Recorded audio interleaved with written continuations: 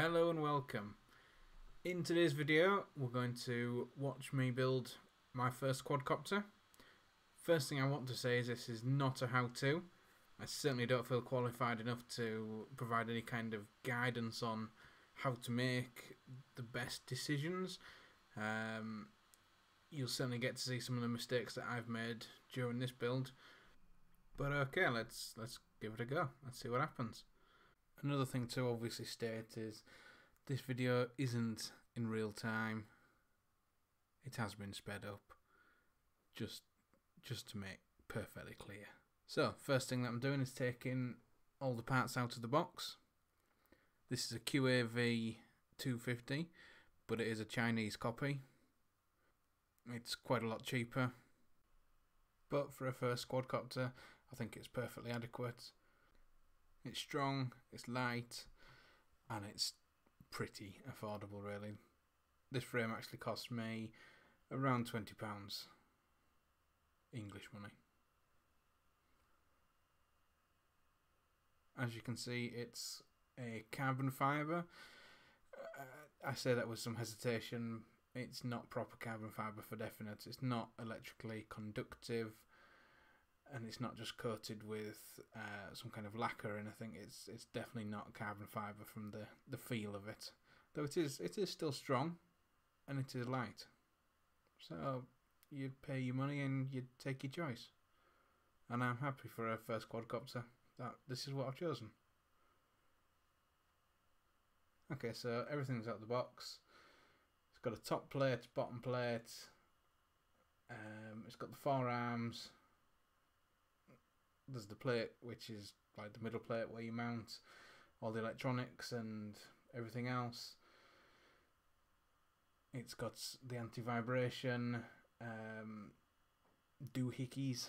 I don't know what the proper name is. The little rubber sort of mounts, which you can set a proper camera on top of another plate on the very top. It's also got 4 little feet, which you can hang off the arms. They may get used where I intend to fly. There is some longer grass where they may just help keep it out of the really messy stuff. So I've got everything out of the box. It's all sorted into neat little piles. That just makes working on things that little bit easier. So the first job is to screw in the aluminium posts. They just have a screw through the middle plate directly into the actual aluminium post itself. I'm using some thread lock as well, just to make sure it all stays nice and secure. This is a blue version. I'm not 100% sure if colour necessarily means anything, but this is the one that's advertised as strong but not permanent. I think the permanent one would probably be the wrong one. So yeah, do that 8 times.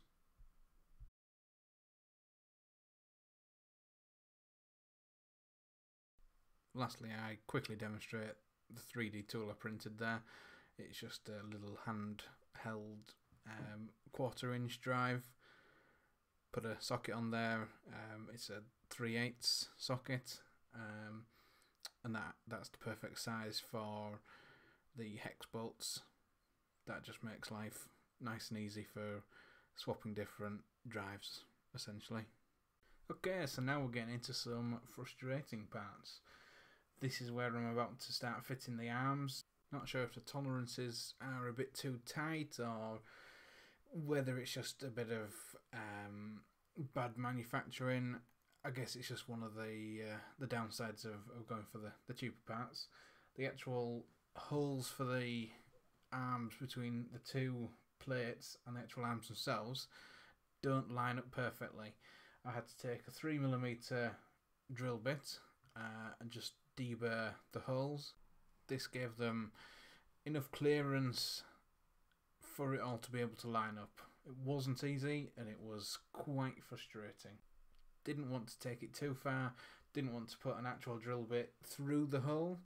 I didn't want to enlarge the hole at all, because obviously the arms need to sit quite strongly, quite sturdily onto the frame.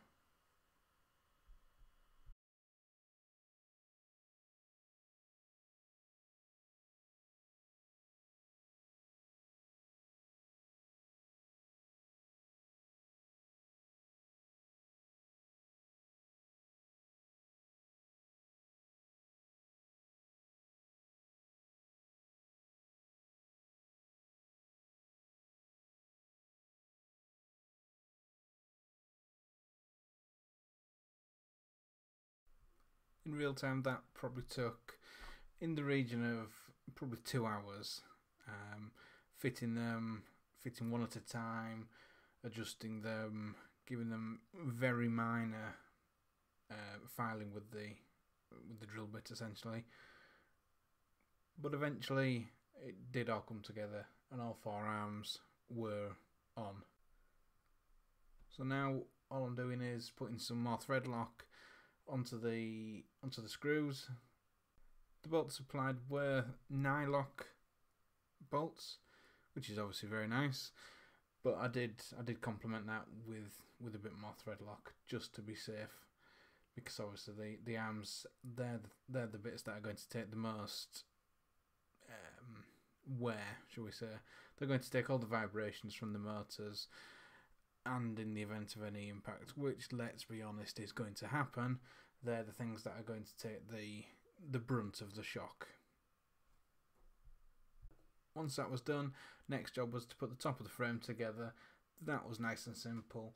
It was essentially pulling the little plastic, rubber grommets, I guess, pulling them through the holes on the actual top plate and through the camera mount. Nice and simple. And that's the basics of the frame complete. Just need to put everything inside it now. Okay, so next thing I'm going to do is actually start doing some soldering. It's always fun. So what I'm going to make is it's just a little extension essentially from my power distribution board, PDB. It's going to bring the actual JST connector, which connects into the battery. It's going to bring that out of the back of the quadcopter and pretty much just sort of dangle freely. It's a fairly simple process. Gather your wire, gather your JST together. I've put them into my helping hands device. Use that basically just to help hold all the bits together. Makes life that little bit easier.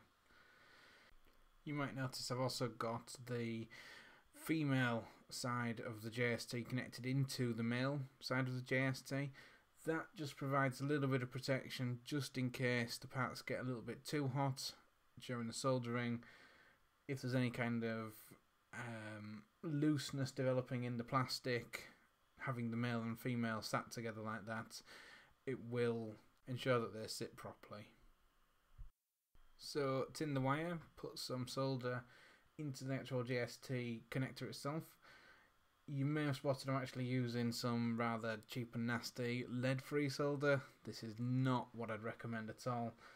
Sort of at the back left I do have some much nicer solder with lead in. But this takes quite a lot of solder, and I just used it as an opportunity to get rid of some poor quality solder. So once you've tinned your wire and I guess tinned the actual JST itself, so filled that with solder, bring the two parts together, remelt the solder. You don't need to add any more at this stage, it should be plenty, and bring the two parts together. Let them cool down so they go solid. Once it has all nicely cooled down, you've done both sides, done your positive and your negative side, you can actually bring in some heat shrink, pop that over the connectors, over the actual end. I use 2 individual pieces, obviously one over positive, one over the negative. You can just use a single larger one and slightly envelop the end of the JST.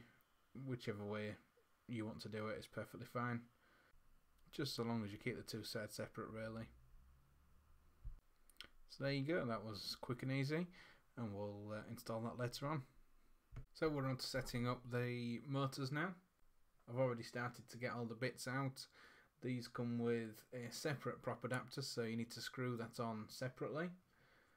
You get 4 of the 5mm screws, you get 4 of the 7mm screws, and a couple of other spare screws for a different type of application, but we'll not worry about them. So you take your 5mm screws and you pop them through the prop adapter. They just screw directly into the top of the motor. Again, bit of thread lock, keeps it all nice and secure. Again, this is going to be something which takes a lot of vibration.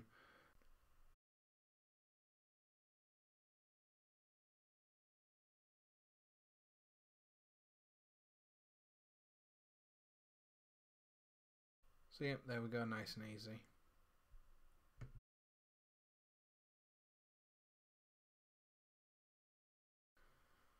So we're on to looking at the ESCs and motors now. This is actually one of my first, I wouldn't necessarily say big mistakes, but it was certainly a mistake what I did. What I'm going to do is chop the wires coming out of the ESC. I'm going to chop them short, which is all fine, but I'm also going to chop the wires for the motors down short, which, yeah, it works perfectly well. I'm running with two of them chopped this short, but when I was kind of measuring up and offering it up, I kind of decided that I needed the flexibility of the longer wires. So after I'd done two of them that short, I didn't do any more. Process is fairly simple. You've seen it before.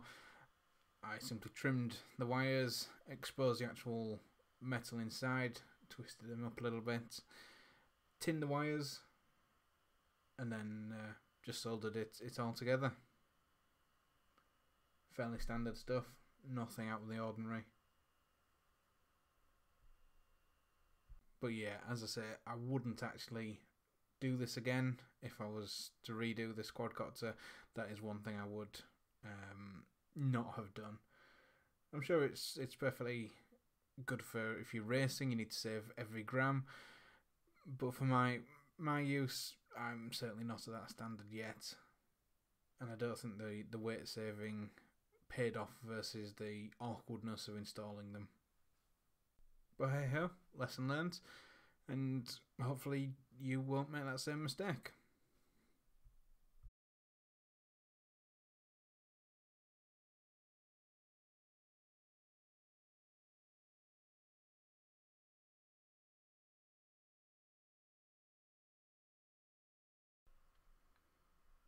So there we go. We've got the ESC and the motor in the helping hands, just offering them up. Each side of the wires is tinned, just introduce a bit of heat to melt it all together. You'll also notice that there's no heat shrink. That's another downside of doing this short. The heat shrink would have obviously got too hot and contracted before you could have got it into the right place. You'll see later on what I did to resolve that. Okay, offering it up onto the quadcopter, you can see that the ESC protrudes quite a long way into the actual body of the quadcopter, which is less than ideal. This is all four of the motors soldered onto the ESCs. You can probably make out that two of them have the full length of their wires still attached on. They are opposing sides and ends of the quadcopter, so the slight weight really isn't going to make any difference at all. You'll also notice I've soldered them onto a power distribution board. It's just a very basic power distribution board, just keeps things that little bit neater. I've also soldered on here the XT60. That's just soldered straight onto the power distribution board, and we're just doing a bit of an offering up.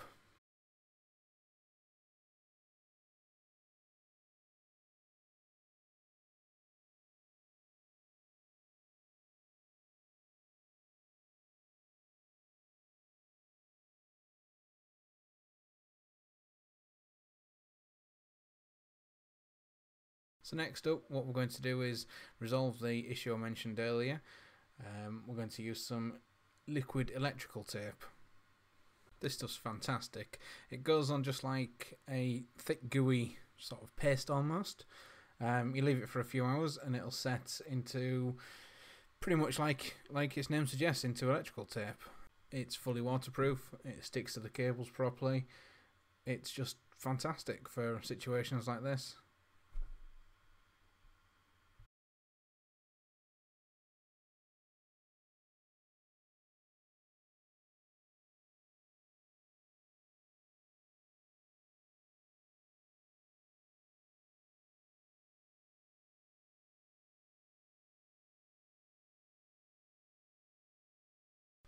So in this final little section, I'm offering up the 3D printed parts which I've made. So what I've got is a little case for the Naze32, and I've also printed out a little case for the PDB. These are just to offer that little bit of extra protection. I kind of appreciate that I'm going to be crashing this at some point, and probably a few times if we're honest. So these just give that little bit of extra protection. I'm going to wrap this video up here. This has been part 1 of my build of my quadcopter. Hopefully you found it interesting watching me, a complete noob, do this. And hopefully you'll join me shortly for part 2, where we finish the build off, and possibly even take it for a little fly. Hope to see you again shortly. See you soon.